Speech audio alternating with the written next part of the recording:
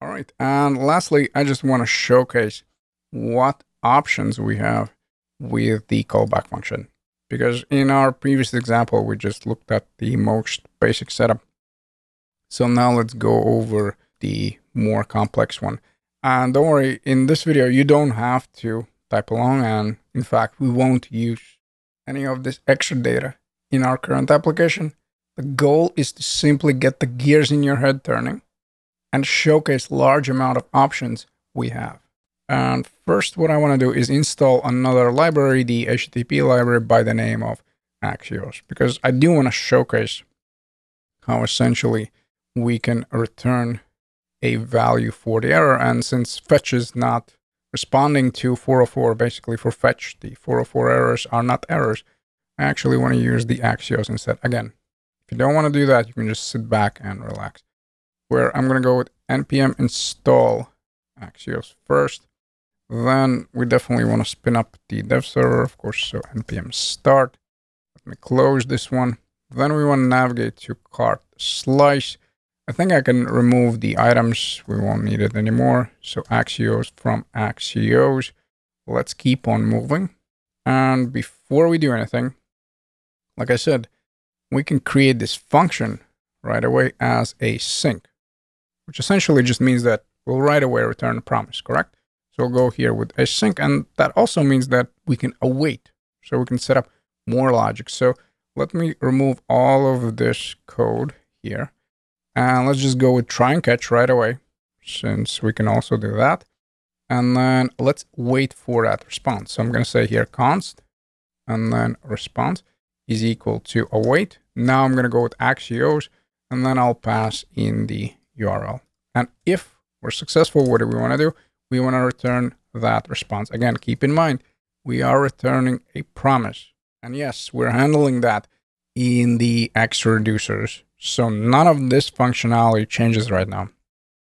We're just switching right now our CreateAsyncThunk callback function to a sync where we're using Axios. Now, once we save, we will get some errors in console. Don't worry about it. The reason for that is because when it comes to Axios, the data is located in the data property. And just to showcase that, let me go here with log and then response.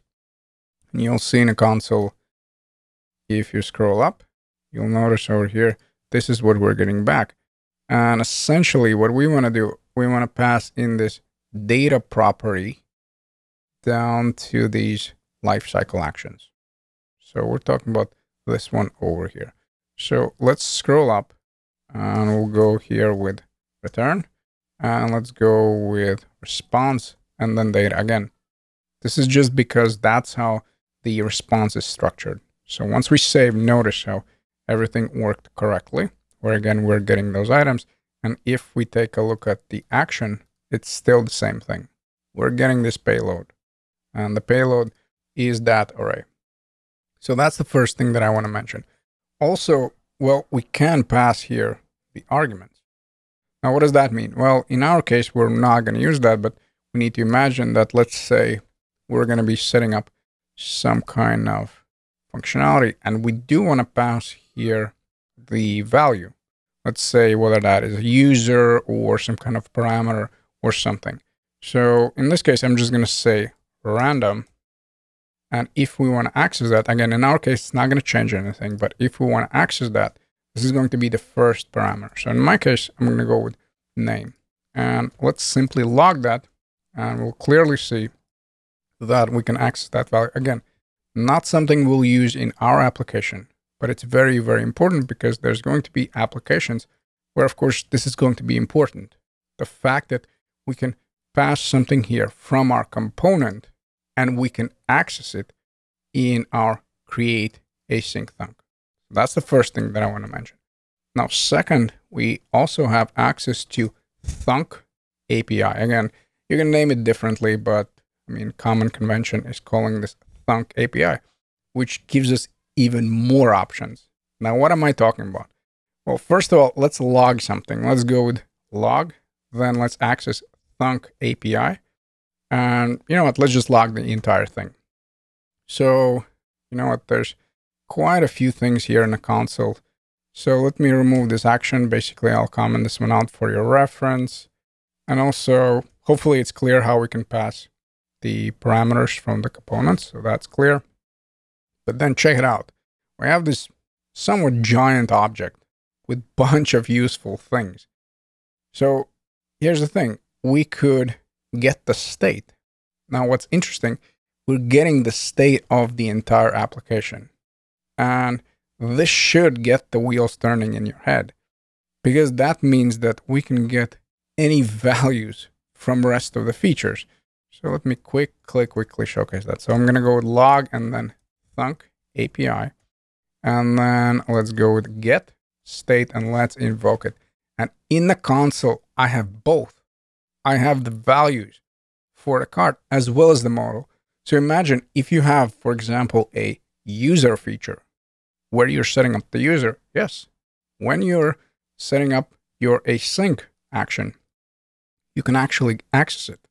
So I can set up the user in a different feature, and I can still access it with the help of this Thunk API, which is very, very, very powerful. And also, what's interesting, well, we can dispatch. If we take a look at the object over here, notice we have this dispatch option. So what we can dispatch, well, for example, let's open up the modal while we're fetching. So let's try this one out. We're right after the get state and all that. Let me go here, and we're going to go with Thunk API. We're going to go with dispatch, and now we want to pass in open and modal. Again, something that is not even in our slice. And check it out. And as a side note, I forgot to add here the parentheses. Notice, even though this reducer is not even in this feature, we can still access it with Thunk API. And I know you're sick of hearing this, but this is extremely powerful because we can do all kinds of functionality in the CreateAsyncThunk. And lastly, what I want to showcase is how we can return a specific response, because at the moment, yes, we have catch and we are basically getting the error, but normally from the API, you'll get some kind of specific message. So first of all, how we can pass this through. Again, we're going to look for Thunk API, and we want to go here with the return first of all, and then the property or the method you're looking for. So let's go here with Thunk API is reject with value.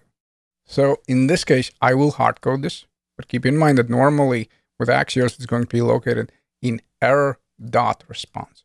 So in here, let's say something went wrong, like so.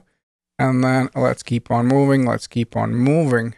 And where we have the rejected, now we can look for that action. In our case, again, we don't have any error values in the state or nothing like that, but let's just log whether we can see that action, whether we can see that everything works. And since we're using Axios, now I can mess up the URL, and for Axios, it will be an error. What that means, well, we'll trigger this and we'll basically pass this value down to our rejected. So let's save it, and then notice in the console, we right away see this log, and we have this payload where we have something went wrong. So for example, if we're getting some kind of error from the API, it's going to be located in error response, and we can nicely pass this down using Thunk API and then reject with the value. So that's how we can set up asynchronous functions with Redux Toolkit. And this concludes our tutorial.